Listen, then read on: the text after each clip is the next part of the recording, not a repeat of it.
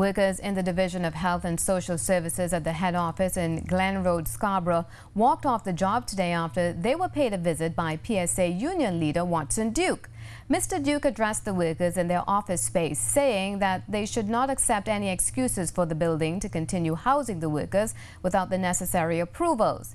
He raised an alarm about the chemicals used in the building. Mr. Duke warned that they should not fear threats of victimization because they are protected under the OSHA Act and they are entitled to pursue legal actions if it does occur.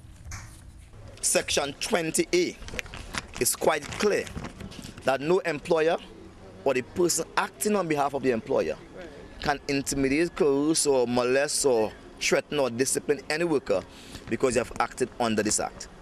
While addressing the media, Mr. Duke noted that close to 100 workers are situated in a building that has many infrastructural issues, including the lack of fire safety clearances for the building.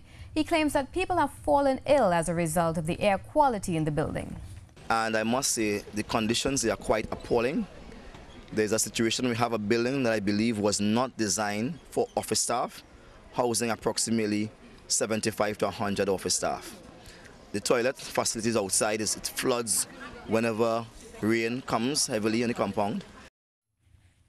Mr. Duke admits that he hasn't spoken to the Secretary of Health and Social Services, Claudia Groom-Duke, but he says that she should not have allowed her workers to operate in such an environment. The division is expected to send out a release soon on the